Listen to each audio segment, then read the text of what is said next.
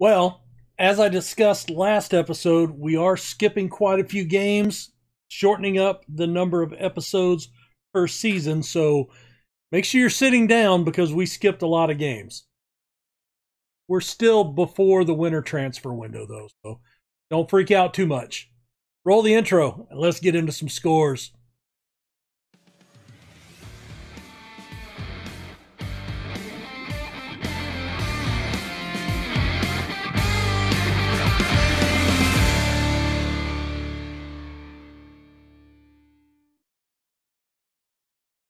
Hey guys, RC here. Welcome back. Episode 19 of Football Manager. Jumping into a couple of highlights. We'll show a couple of matches here in the early going so we can get right into it. You saw a deflection there, and Mansour Jasufi got the goal. I can't pronounce that name very well. Then we got the penalty. Romain charging through the middle of the field. Nice little tap-in pass. Mark beats him to the ball, and he gets a goal there. Made it 3-0. Palace would get a counter. Luckily, through ball, Licca came off his man. Moreira couldn't really make a play on that. He was nursing a strained groin, but we were down both goalkeepers in this match, so we had to play an injured one. Wheel with a nice finish to make it 4-1 early in the second half. Wheel finds Graves with a good ball. Graves lays it off, and Ramos makes a run in from the shadow striker position and puts one in the back of the net. Mark gets a penalty for his second of the game, and minutes later, it's Rowe coming in from the right side. Ramos, Graves, Wheel, and Graves with the final tally to make it 7-1. Leicester over Palace in that one. One of the more recent games, a 3-2 win over Everton. Let's take a look at the highlights. Gladchenko breaks in. Oh, sends Solis the wrong way. Solis was playing due to an injury, and we were in a 1-0 hole. Horton would find a good overball to Boomchera, and that made it a 2-0 hole in the 29th minute. I was getting worried here. Just a couple of minutes later, over the top, Graves, near post, made the angle, and that made it 2-1. Playing out of the back, Hilden over the top. Nice touch by the Frenchman Mark, and then he dinks the keeper with just a little deft chip. Equalized in the 30th minute, and Romain right down the middle. 94th minute penalty, and we walk out with a 3-2 victory that was well-deserved. Taking a look at the rest of the scores since the opener, we did have a couple of losses to start the season. Liverpool, Chelsea, 2-1 in each of those. Carabao Cup second round, a 4-0 win in that one. West Brom we beat 4-0, and you can look at the goal scores. Pause it if you want to check those out.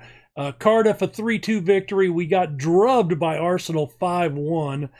Carabao Cup, we were eliminated by Bristol City. We played a pretty rotated squad. Romain came in off the bench and got a penalty, but too little too late. 2-2 draw with Newcastle. The Crystal Palace match that we talked about. 2-1 win over Stoke, 5-1 over Rotherham, who were pretty high up in the table at that point. Man City took care of business, 2-1. We got a late goal. And then the 3-2 win over Everton there, and a 2-2 draw. Mark and Graves both finding the net in the equalizer with Fulham. Taking a look at the competition, so we've been knocked out in the third round. They did want us to reach the fourth round, but that's okay. Third round starts the end of the year, and currently in the Premier League, 13 games, we're sitting on 20 points, and not too bad, 4 points off of Europe qualifying, well off the pace set by Man United and Brentford, surprisingly.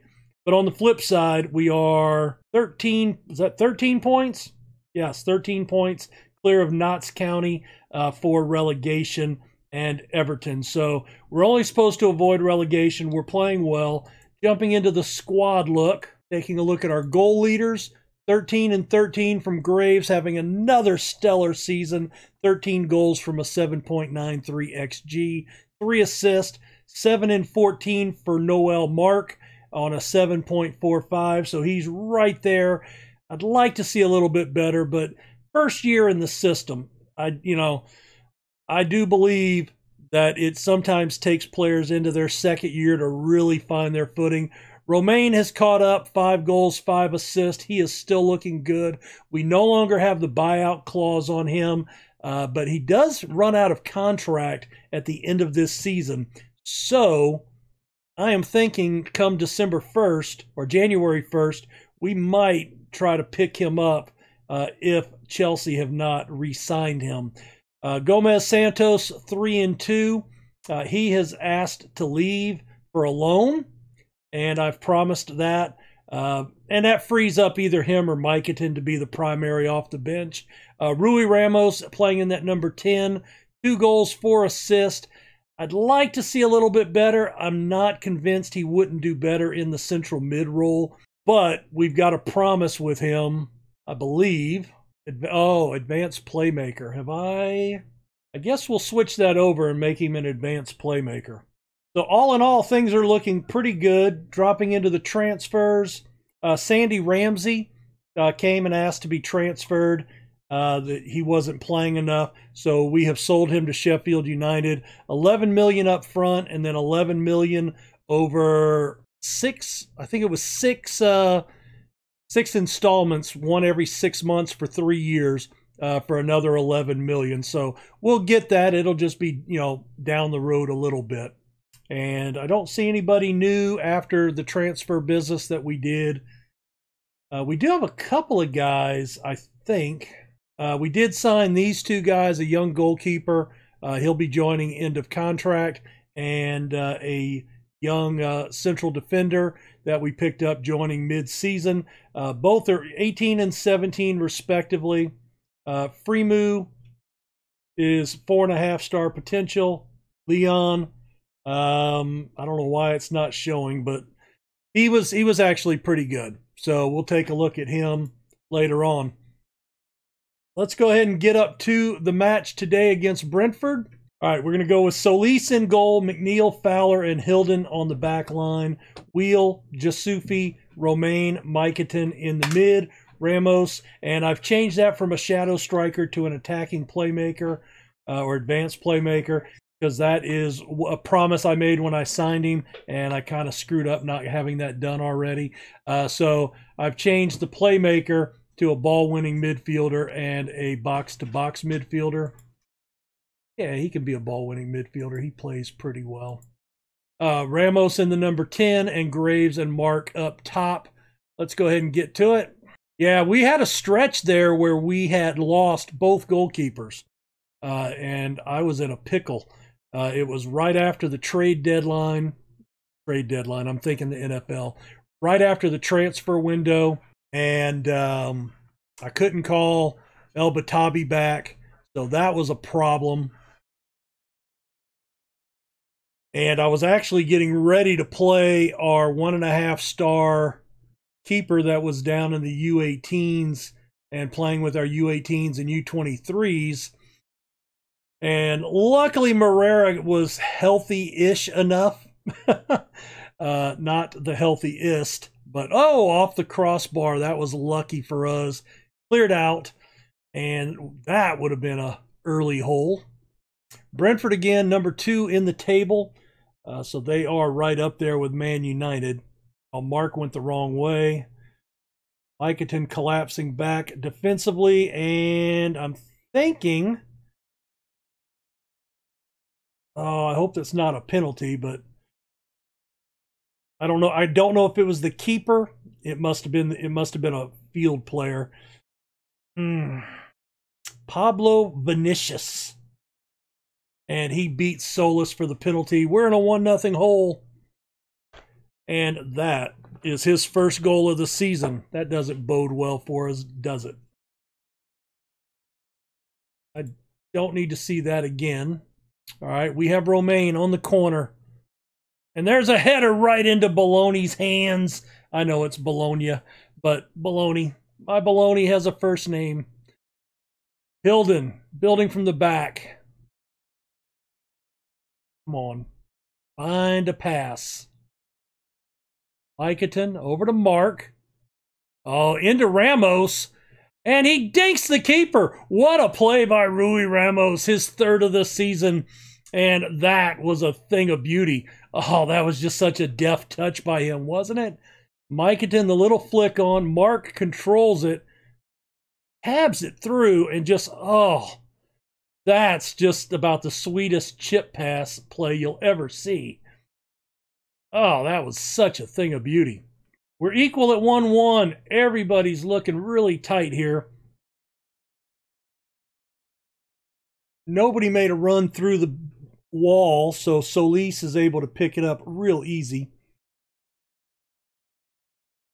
Oh, that was a blistering header right back up. Ramos picks out. Oh, Wheels taken down in the box. They are going to look for a penalty here. They're going to run over to the telly.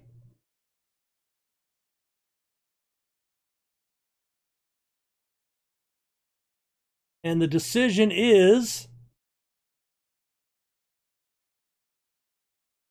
it is a penalty. Who's going to line it up? It is Romain. Bottom right corner. Making the call. Oh, it's saved. Did it go off the woodwork? Oh, I think that went off the woodwork because normally on a deflection, he would not be allowed to score it as that would put him off sides. So it must have hit the woodwork, and it did. Oh, and he gets the putback. Right place, right time. Very unlucky for Brentford. We will take it and be very happy with it. We're going to demand more. Miketon headed out. Romain is doing a good job for us. Oh, look at that pass through. Was Graves on sides? I think they're, well, the side judge ran off. I think that counts. 3-1 to Leicester. Oh, that was brilliant. I thought he might have been offsides. He's just stepping back. Oh, it was Cantoni that played him on, I think. I think he was offsides, but just enough to get onside and get the goal. 3-1 in the 24th minute. Looking good right now. McNeil stabs it away. Little triangle there just to get some space. Ramos in the mid. Oh, beautiful through ball to Mark. And he powers it past the keeper. 8th goal of the season for Noel Mark. Oh, that is nice. 2 goals in 2 minutes makes it 4-1. That was a nice through ball by Ramos. I don't know. Is it just me? I'm really happy when I see through balls played like that rather than crosses. Just something about it. I think that just shows more skill. Oh, that one's just off the mark. Maybe that's just me. I don't know, but I do like the through balls.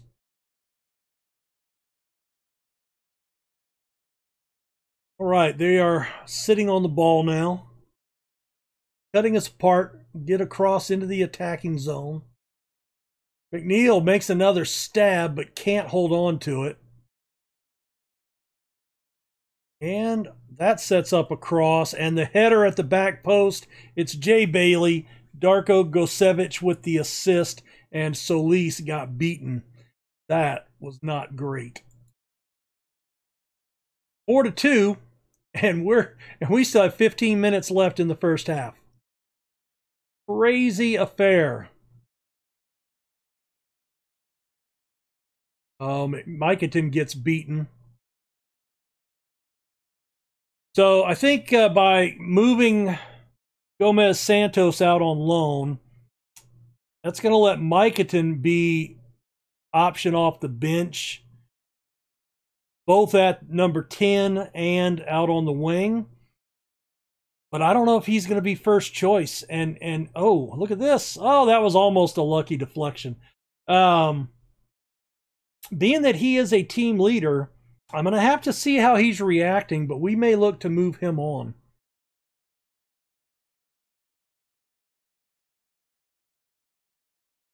Now, again, normally it's through. And Graves put a little dink move for number 15. Miketon with the assist, and we made it 5-2 in the first half. let's praise him. Need to watch the highlight again. A lot of goals coming in this match. Intercepted by McNeil. Couple of quick passes up to Wheel. And he takes a crack, a soft crack. Bologna is able to get there with no problem.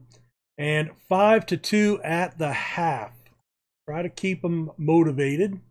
Now, this is a point I might want to look at switching over to that more defensive three-back tactic. Oh, there was a nice shot. Good save by Bologna. Got to give him a little credit there. All right, let's make a sub here. All right, McNeil is being aggressive, and he's on a yellow. Let's bring him off for Gerver and pull off Jasufi and bring on Mateus. Actually, I'm going to bring Luke Rowe on. Luke Rowe's going to be... Oh, I like Mateus, though. I've got too many good players now to fit them all in my starting 11. That's the problem. And I don't know what to do about it. One thing I can never control is my spending. I mean, I can limit it, but when I find a good player, you know, I'm compelled to buy him, and then I'm like, all right, well, what do I do with this guy? In a normal save, it wouldn't be an issue. I would just move the other guy on, but when I'm trying to be in this Bielsa mindset of being loyal to the guys that, you know, loyal to the players that have been with the team, now I've got a log jam, especially in that central mid, and I just don't know what to do.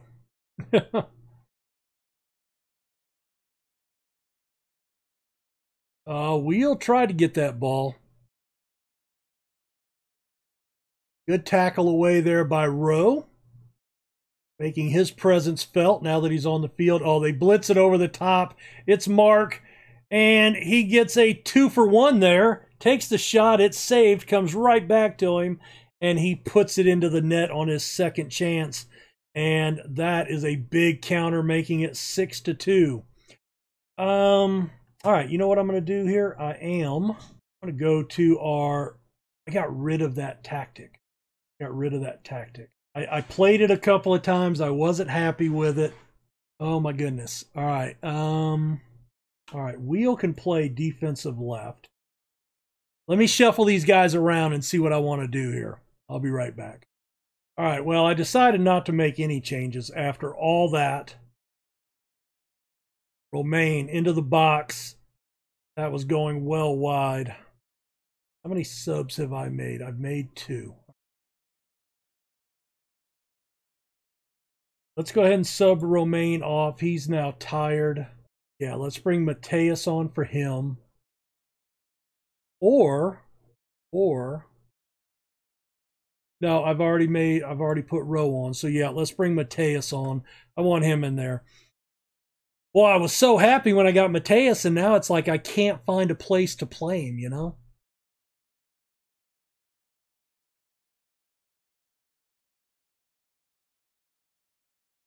That was not good. Finds Miketon. He beats his man with the first touch, and he takes a crack. Probably should have laid that off, but I think he just wants to get a shot with the ball. All right, Orobito. Knocked over by Solis. Big save. Gotta like that.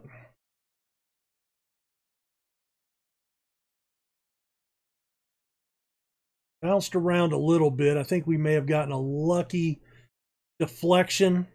Oh, that was a weird cross way back.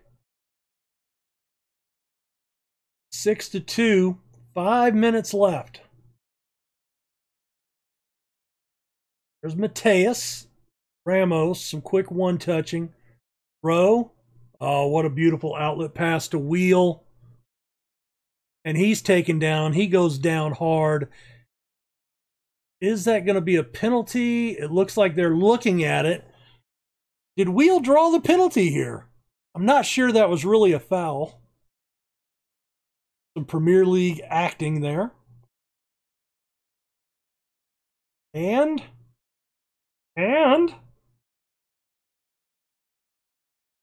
no penalty. All right. It was some acting. Of course, in real life, they should card him, right? That should be a yellow card for simulation. Just me. Romain plays a 9.2. Mark plays a 9.2. What a game for those guys.